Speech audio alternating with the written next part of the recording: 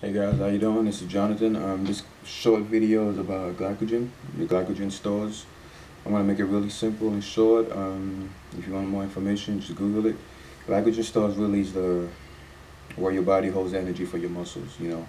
Every time you lift a weight, every time you go running, or you do any, muscular activities that requires your muscles, your body uses the energy stored in your glycogen. We just call them glycogen stores in the bodybuilding world. You'll see that a lot in a lot of articles. They're all over your muscles, your biceps, triceps, chest, whatever.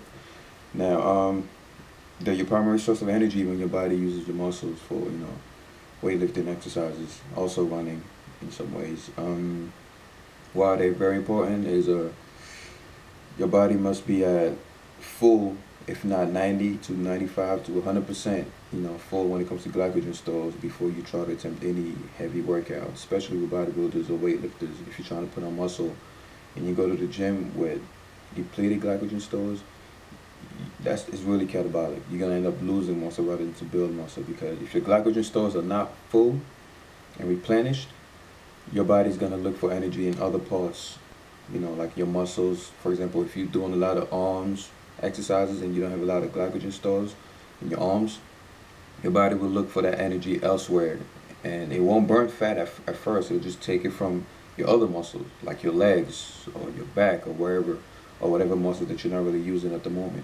Your body will release cortisol, destroy those muscles. Yes, destroy those muscles and turn that, into a low quality form of energy, for your workout. And it's terrible, because you can work out for months and lose your results over a short period of time simply because you didn't have enough energy. So remember, before a workout, fill your glycogen stores completely. Also, the best way to, after a workout, your glycogen stores are depleted after 45 minutes of heavy lifting and going to failure. Your glycogen stores are depleted, and that's when your body goes catabolic. That's when your body starts trying to destroy your muscles for energy. That's why after a workout, it's recommended to take fast digesting carbs to replenish those stores. That's the only time I suggest anyone to take fast digesting carbs, is after a workout. That's the only time, because what happens is you take fast digesting carbs, they digest really fast, they go in your bloodstream really fast, and your body gets an insulin spike. Watch my video on insulin. Your body releases all this insulin to shuttle all those carbs straight to your muscles that are begging for sugar, they're begging for energy.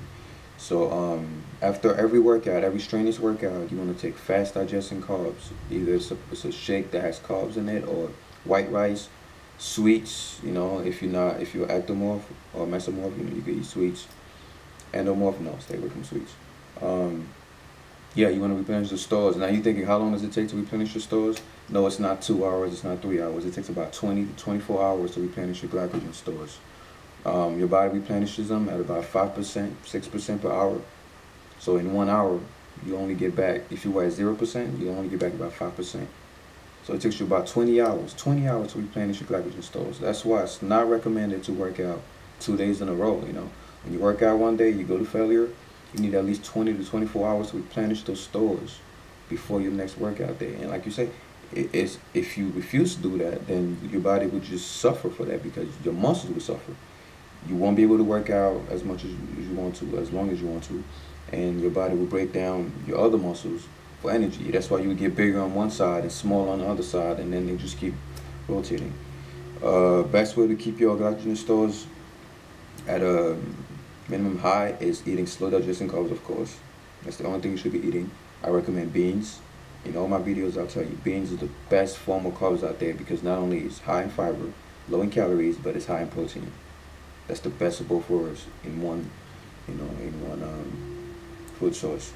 Also, yes, remember, after every workout, insulin spike, meaning you want an insulin spike after every workout, meaning you want to eat foods that are fast digesting and high in sugar, white rice, pasta, you don't want to eat anything slow digesting after workouts. And if you're endomorph, your body gains, your body's you put on fat too fast. I'll go with some fast digesting carbs, but for everyone else, I suggest, for example, after workouts, I take a protein shake that comes with carbs in there. Like, I don't recommend that for everybody, but it works for me. It's Body Fortress Muscle Gainer. It comes with well, it's a protein shake, but it's also mixed with carbs. So what happens is when you take it, the protein and the carbs, you know, it causes an insulin spike, and your insulin just shuttles all these things straight to your muscles. And yes, I worked out last night. So for example, in my situation, I worked out yesterday, 45 minutes. Depleted my glycogen stores, of course. I'm drinking a lot of water, obviously, and I'm gonna, you know, just keep eating beans for the next day and a half. You know, slow digesting, and it's gonna replenish my stores without causing a big insulin spike, because I already had my insulin spike after the workout. Alright, but anyway, I'm gonna keep it short. Ask me more questions. Remember, all my videos is just in response to your questions. Ask me questions. You don't have to subscribe. I really don't care. Just ask me questions, and I'll look up the information for you. I'll do videos based on, you know, the questions you ask. You know, some of you are tired, don't have time to do research. Just message me, and I'll just look them up for you. Take care.